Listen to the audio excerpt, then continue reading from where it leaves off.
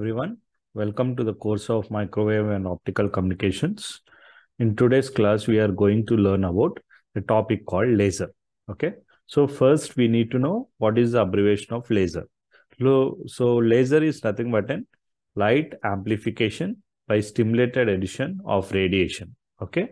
So initially the first laser was built by Theodore H. Meinman. Okay. Had Hughes Research Lab in 1960s. So it was generally based on the theoretical work by Charles Hart Towns and Leonard Skolow. Okay. So generally the lasers were designed for so many applications like scientific, medical, and commercial, and also medial applications. Now, coming to the properties of laser. So the line width of a light by laser is very, very narrow. Okay. So as we all see, we might have already seen the laser lights many times, like. So the light width, whatever the light which is coming out of that particular laser is very, very narrow. Okay. And it also has a property called monochromaticity. That means it will be having a single frequency and single wavelength. Okay. So based on the applications or different types of lasers, once the laser light is projected into the free air, it will be working or operating based on a single frequency as well as single wavelength. Okay.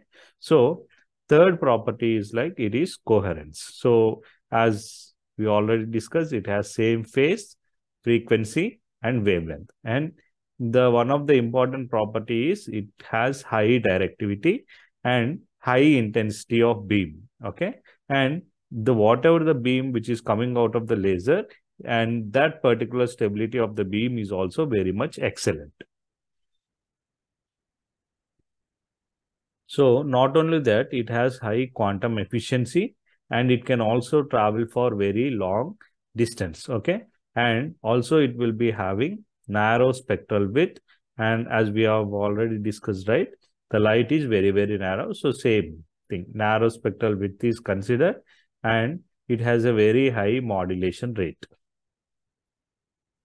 Now let's see the working of a laser, how it is able to get a high beam. Okay. So how it is having high directivity, actually what's happening, how the light is projected through a laser, we are going to see now. Okay. So in order to understand the operation of a laser or the stimulated absorption or the different properties, first we need to consider an atom. Okay. So in the center of this particular atom, we have a charged protons. So whatever you see over here, the plus is a charged protons, and the whole concept, what you see in a circular shape, consider it as an atom. Okay. Now, usually what happens, the electrons will be there in this particular orbit and they try to stay in its own position. Okay. Now, what happens? Let us see.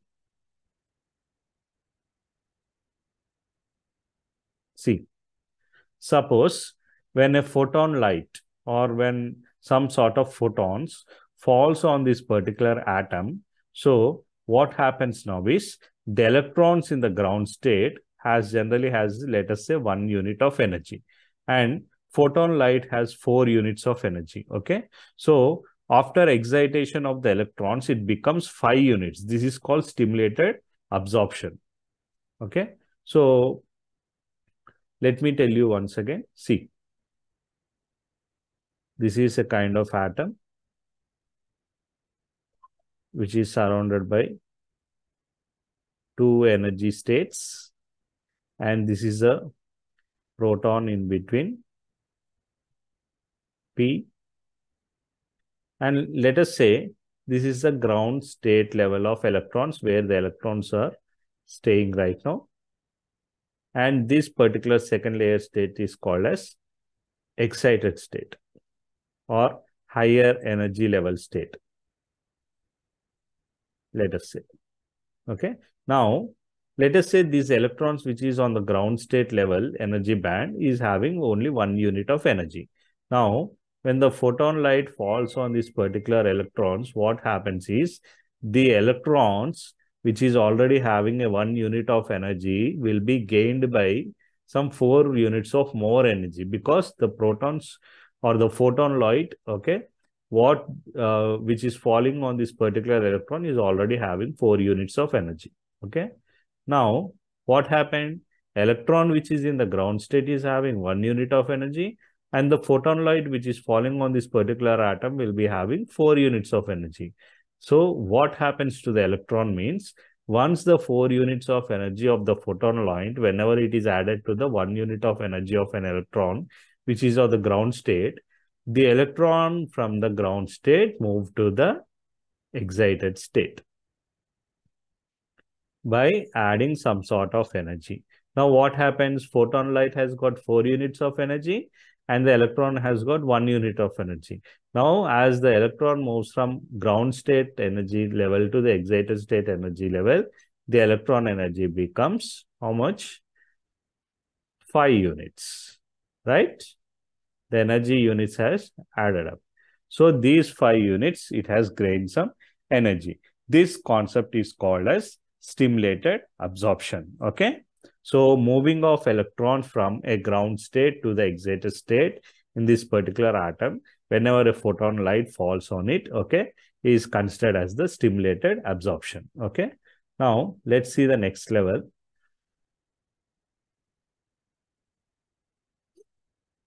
Now, the electrons are in excited state. Okay. See, same concept is shown over here in a graphical form.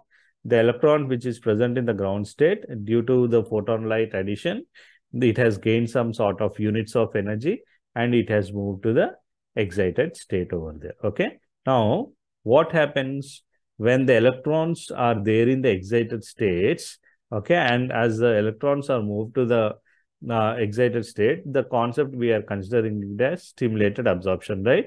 Now, these electrons which are on the excited state or the higher energy band level is now will be staying there for a few nanoseconds. After that, what happens is a very small amount of force is applied on the electrons which is in the excited state. Then what happens is the electrons from the excited state will become temporarily unstable, okay, and again fall back to the ground state. Now, whenever the electron was in excited state, how much unit we have considered? 5 units, right? Because the photon light has got 4 units and the electron itself has got 1 unit, 5 units, right?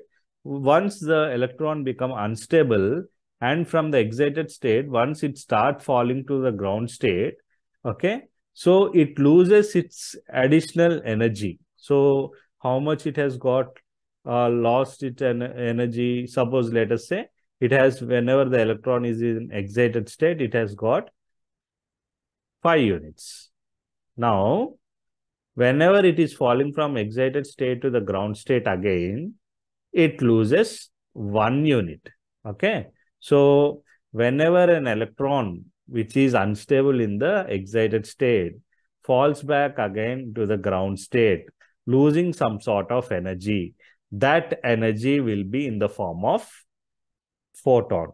So it releases the electron moving from excited state to the ground state again. It loses some sort of energy in the form of photon. That photon is some sort of light. So in the laser, same concept is happening. Stimulated absorption by gaining the energy. Again, when the electron becomes unstable in the higher excited state, it again falls down to the ground state, releasing some sort of energy. This energy we are considering in the form of light. That is the light which you observe in the laser. Okay. This particular concept is called as spontaneous emission.